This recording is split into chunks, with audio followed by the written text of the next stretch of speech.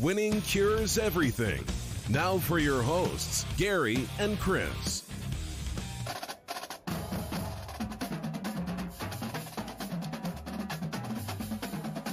What's up? This is Winning Cures Everything. I'm Gary. And I'm Chris. Today is the AFC West and NFC West preview show. We will go through all 8 teams. That includes the Broncos, Chiefs, Chargers, Raiders, and the Cardinals, Rams, 49ers, and Seahawks.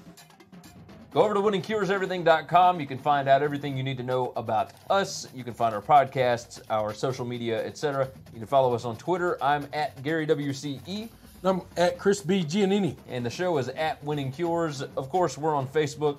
If you're watching this on YouTube, if you would, hit that subscribe button. Leave some comments for us. Let us know what you like, what you don't like, what we got right, what we got wrong, etc. We will try and comment back to everybody if we can. There are a lot of you that comment, though, so it may not be immediate, but we will get to you, I promise. The show brought to you by Tunica, Mississippi, the South's premier sports gambling destination. They've got 6 incredible sports books. You can find more information on all of them over at tunicatravel.com. They've got very exciting things in the works. Go check them out. We're going to be down there quite a bit this year, I do believe, right? If you're listening on Apple Podcasts, Google Podcasts, Spotify, whatever, hit that subscribe button for us. If you're on Apple Podcast, hit subscribe, then unsubscribe, then subscribe again. And leave a nice review. A written 5-star review would help out immensely. We would appreciate your support on that. Share the show out with your buddies. Tell everybody you know about it if you enjoy it. We enjoy doing it, and we like it more when you guys talk with us. So if you leave a nice review, something funny, something interesting, we'll more than likely read it on the show. So just tossing that out there. We will give you some props. This year, of course, we will have our Pick'em contest going on. That will begin the last weekend in August, the first college football weekend. So we'll have some more goodies from Tunica, Mississippi, of course. And we might toss in a few other things. We'll see. We'll see what's going on. But every week, we're going to have a Pick'em contest, college and NFL, against the spread. You can find that over at winningcureseverything.com. You ready to fire in? Come on. Our buddies in the Westlot Pirates. One of them is a Denver Broncos fan. So let's start with them. The Denver Broncos, 6-10 in 2018. Division championship odds, they're plus 1,400, so not great. Strength of schedule, second toughest projected schedule in the NFL. Turnover margin, they were number 8 in the league last year at plus 7. They hired in head coach Vic Fangio, who was the Chicago Bears defensive coordinator. Their over-under is 7 this year. The juice on the over is minus 120. The juice on the under is even money, plus 100. They are a projected favorite in 5 games this year. So not quite to that 7-game level. But as far as total yards per play for this offense last year, middle of the road, 5.5. They were number 18, so 5.5 yards per play on offense. Offense coordinator is Rich Scanginello. I love that name, by the way. They signed quarterback Joe Flacco. They signed right tackle Juwan Jones. They drafted tight end Noah Fant, or whatever you want to call it, from Iowa. They drafted offensive tackle Dalton Risner and quarterback Drew Lock. Now, Drew Lock will be a backup to Flacco this year, at least for a little while. But the other two were expected to start immediately. So a little surprising that they weren't built up in that regard. Defense, yards per play, they were number 20 in the league last year. That was not good. 5.7 yards per play they gave up. Defensive coordinator is Ed Dontel.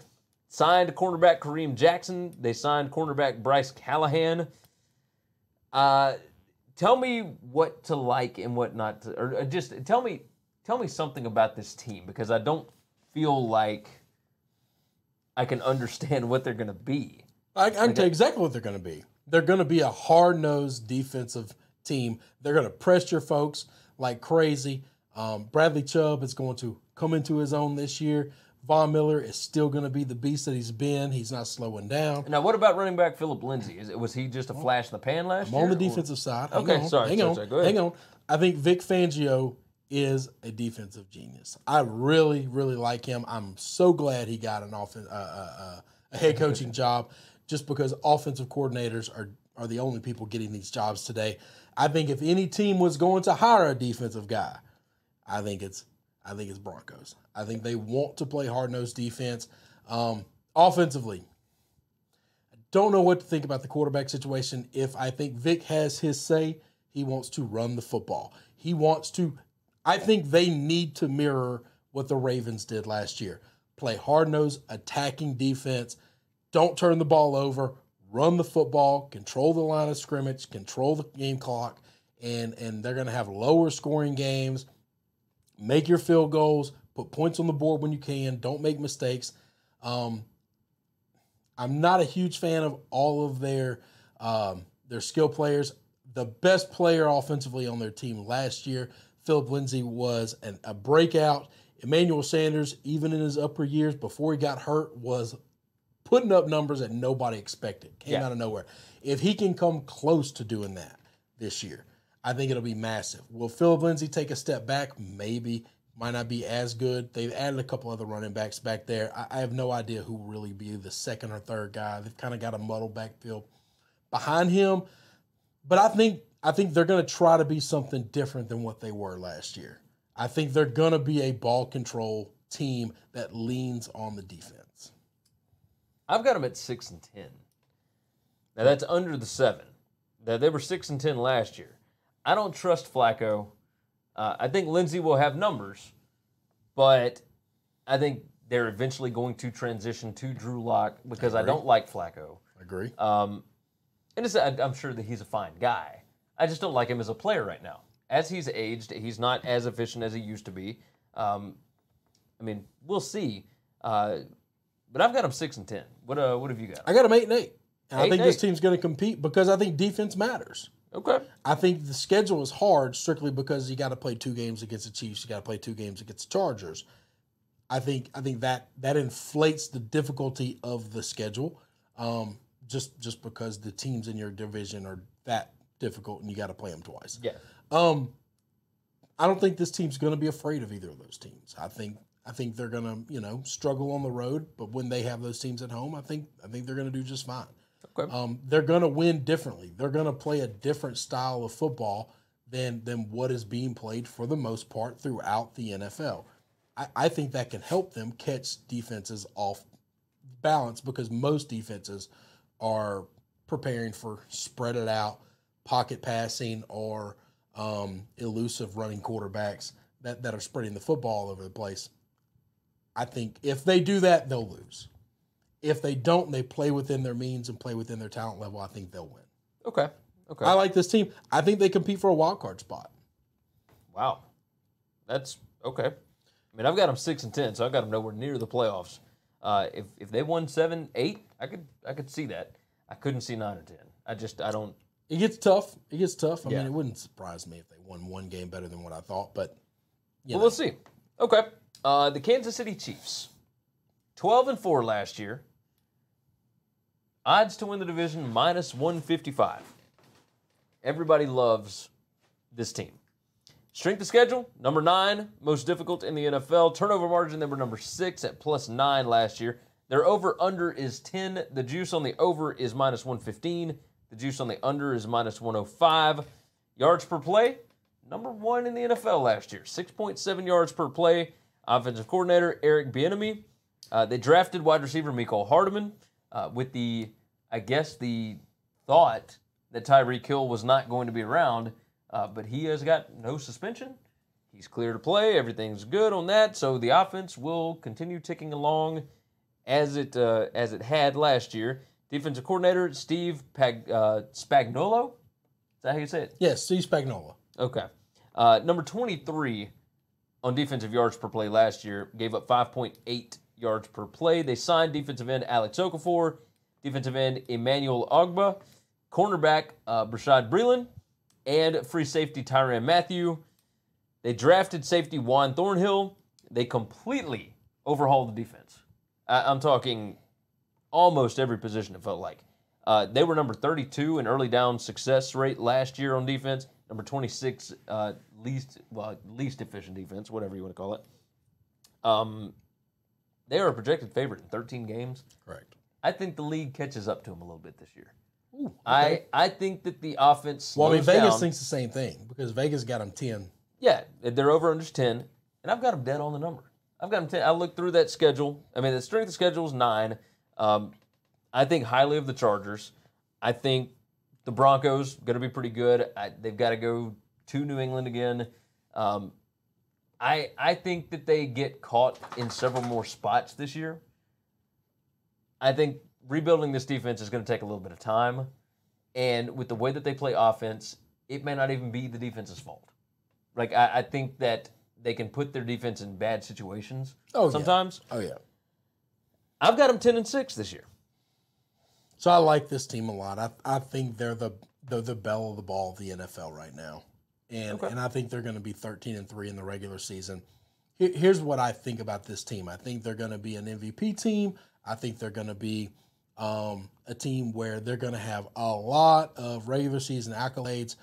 The problem is when the game slows down and you get into the playoffs, what do we think they can do? Because they're completely different in the playoffs and the regular season. Yeah. And that's where they're going to make their bones. But I think they're really good. I don't think they're going to take – I mean, Patrick Mahomes threw 50-some touchdowns last year. Like, realistically, I've heard this stat. It was 5,000 yards. He could touchdowns. lose 1,500 yards and 10 touchdowns and still be the number one quarterback in football last year. Like that.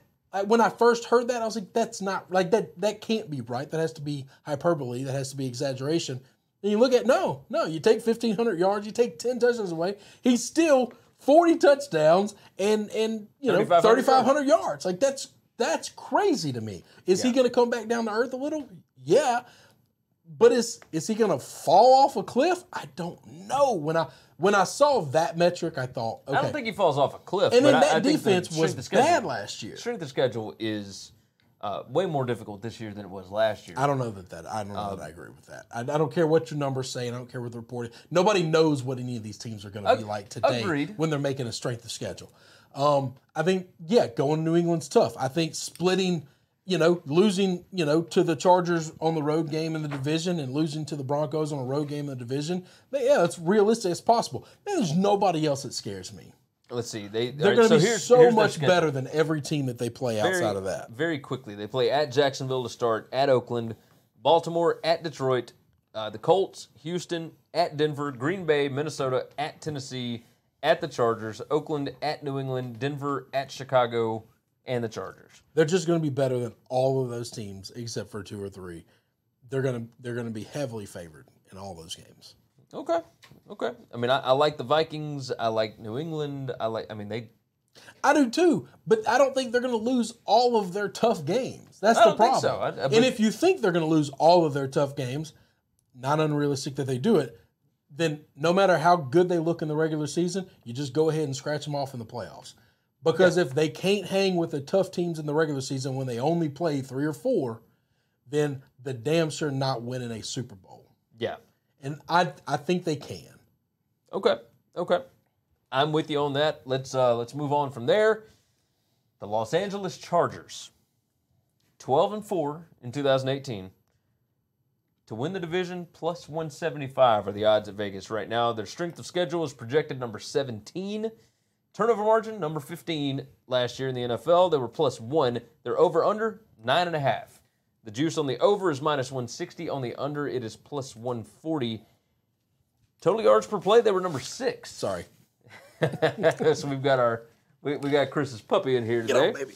Oh, he's gigantic. Total yards per play, they were number 6 in the NFL last year. 6.1 yards per play for offensive coordinator Ken Wisenhunt.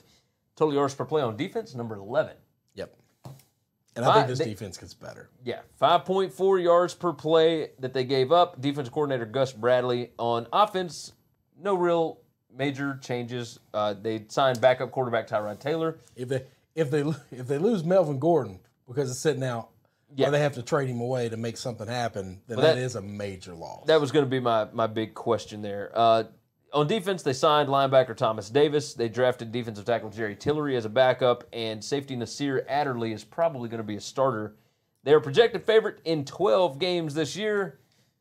All right, first off, how will Gordon's absence affect them? Le'Veon changed the game last year. Okay, I am absolutely afraid of running backs holding out right now, especially you got the Spanos family who's not going to give in to a player, and I'm normally not a big fan of how they run their team anyway and organization to begin with. When every year we've had players sitting out, holding out, whatever. We've never had a player just say, "I just won't play the entire season." And Le'Veon Bell, and a lot of people in the league think Le'Veon left money on the table by doing that, but he still got paid. He still got the contract he wanted. He still got the guaranteed money that he wanted.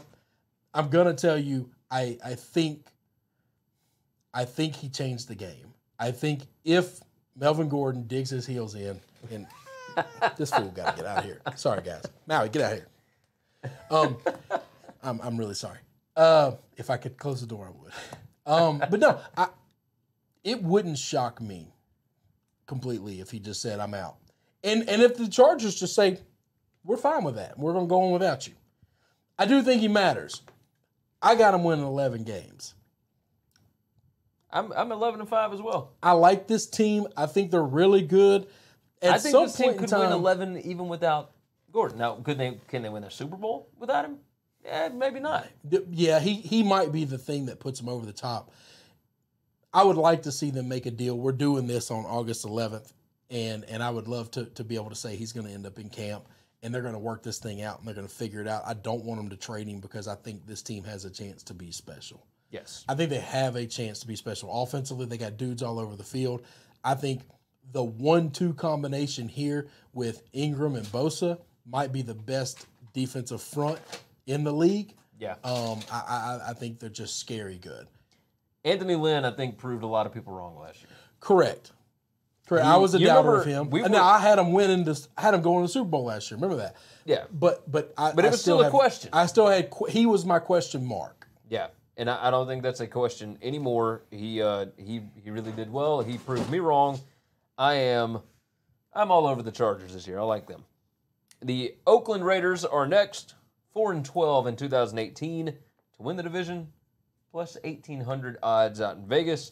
Shrink the schedule, number 3 most difficult. That's right. Turnover margin 26th. They are -7. Or were -7. Over under is 6.5. To go over, the juice is plus 130. To go under, it is minus 140. Offense, total yards per play, they were number 21. They averaged 5.4 yards per play. On defense, number 32, dead last. Yep. Gave up 6.3 yards per play. Defensive coordinator is Paul Gunther. Offense coordinator is Greg Olson. They signed wide receiver Antonio Brown, traded for. They signed right tackle Trent Brown. They signed wide receiver Tyrell Williams. They drafted Josh Jacobs out of Alabama. They drafted Hunter Renfrow, who, as crazy as this sounds, looks like he's going to start in the slot for him. Yep. I mean, it was a 5th-round pick and maybe starting. On defense, signed LaMarcus Joyner, safety. Signed Vontez Burfict, linebacker. Drafted defensive end Cleveland Farrell and safety Jonathan Abram. Ooh, Mississippi State fans will be mad about that. They are a projected favorite in only 3 games. I got them 5-11. Got them 4-12. And I think 4-12 might be more likely than my 5-11. I don't know why. Does Hard Knocks, do you think, influence the over-under? Oh, yeah, always. There's always a boost from Hard Knocks. Okay. There's always a boost. Because 6.5 just seems absurd. Like John Gruden has a lifetime contract here. I mean, he's got the 10 years, $10 million. There is $100 million guaranteed. All of it guaranteed. Like there's this year, 9 years left on this joker. Now, this is being released on Thursday, but can we talk for just a second about Antonio Brown? Okay. The helmet situation. It's just he don't want to play in training camp. We're just dragging this thing out. You think that's all this is? He's just trying to find an excuse he to has not said be there. He would not play football again if he can't wear his He's helmet. got $50 million coming to him. Did you see what happened Like he literally painted his old helmet. Like it took it to a shop, got somebody to do some crap paint job, and like he wore his old Raiders helmet, and then he took his old like Steelers helmet and got it painted and wore it out there, and the Raiders just, we can't let you on the field in that thing. We will get in trouble. We will get fined. If something happens to you, we are in major trouble. We can't let you. And he said, screw it. And then went MIA. Like they just paid $50 million for this guy, and they can't even get him on the phone. And now they're going to an arbitrator, and they got it. Which, why would the NFL, why even go to arbitration? Because they're trying to see if they can get money back. Oakland is? Yeah. No, but it was Antonio Brown that filed a grievance with the NFL. He's the one that's right. going But they're going through an arbitrator to find some happy medium between this. But if Antonio Brown stays his ground, they want that $19 million signing bonus back. Okay. So it's easy for him to say, I'm not going to play until I get a new helmet. Oakland says, this is not our decision. This is outside of our ability to make this call. If he walks away, we're guaranteed our 19 back, right? I think that's why you got to, if you're Oakland, that's why you have to go to arbitration. Because you have to fight for what little you can get back. I don't see any reason why the NFL would agree to let him wear the old helmet. Well, no, they're not going to. There's 7 players that have to change helmets. Tom Brady's one of them. There's a lot of guys that had old helmets that they're all making them change this year. Yeah. So he's not the only one. He's just the only one. He's the only one that's complaining. That's being a baby. Yeah. I mean, it's but he's a child. That's what children do. Oh, goodness gracious. When the kid knocks the milk over, don't let the child handle the milk. Yeah. No, you're right about that.